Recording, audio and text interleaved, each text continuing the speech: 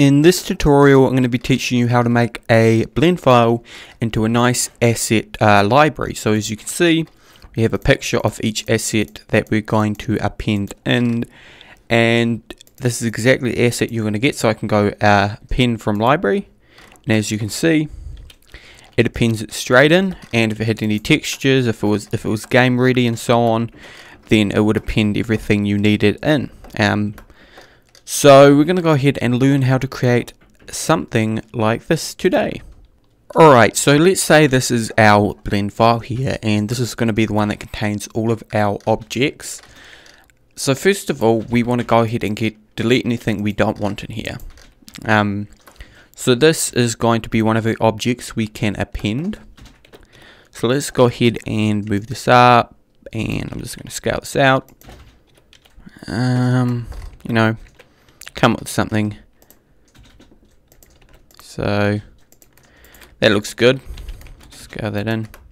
So this is a asset we have, let's say that, and I'm going to make it smooth just so you can see the details, and then we're going to move this across,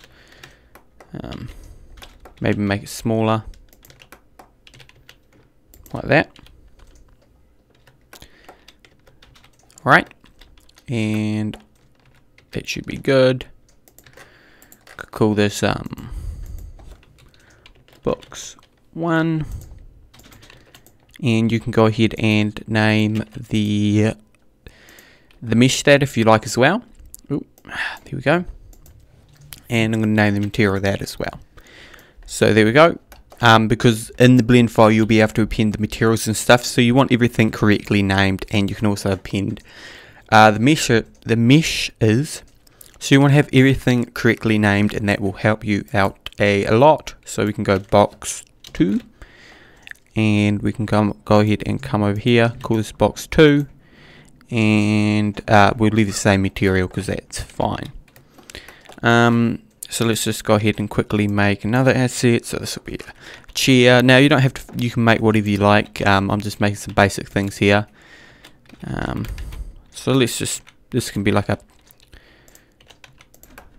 I don't know, some kind of table, I guess, not a chair. And we can go ahead and join that, and that should be good. Now, in this case I didn't, but you want to make everything to a correct scale, so when you import it into your scene, it's going to be the correct scale, as long as you're doing that scene in the correct scale. So what you can go ahead and do is come to the scene settings here and change the units from none to metric or imperial, depends what you want. And now you can see, since it's metric, we have meters in everything here. So that's quite useful. So you making it the right size when you import into your scene, all your assets are going to be the same size, the right size. So it's a good habit to get modeling in the correct size anyway.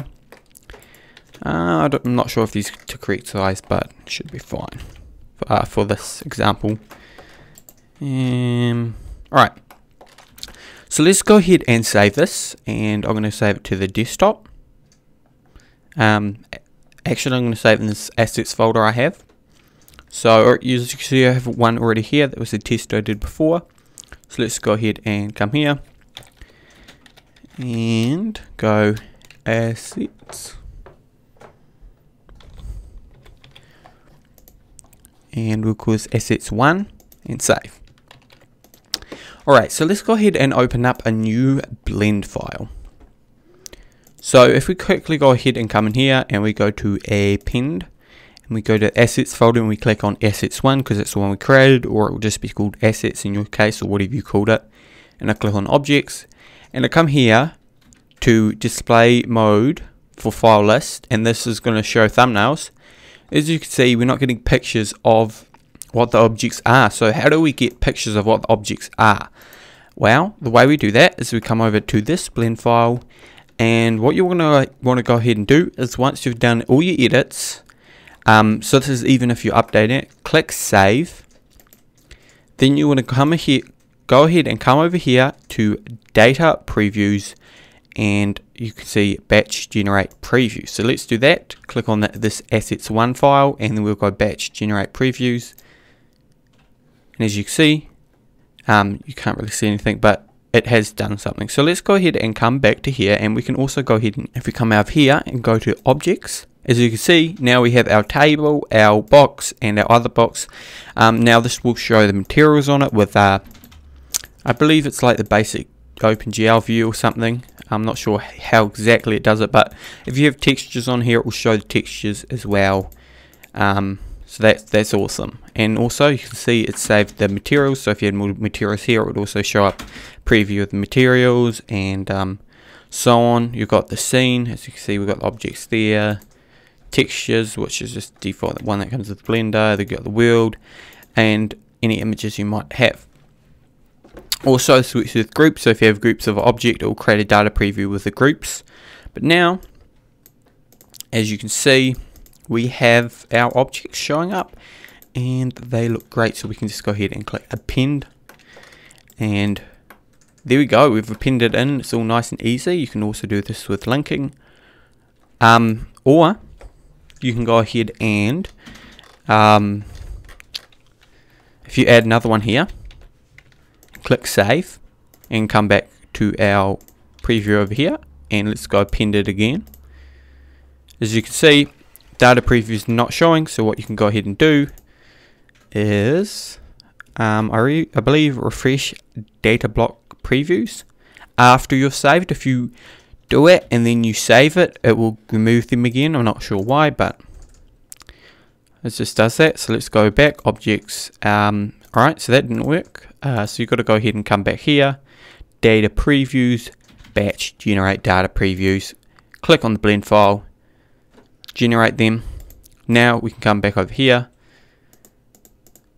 and as you can see, data previews are showing up for each object. So this is how you create an object library, and I mean this would work perfectly for any assets you had for your game. So let's say you're making a Blender game, it would, I'm pretty sure it uses OpenGL rendering to create these, so you'll get nice looking material of what you think is a looking game.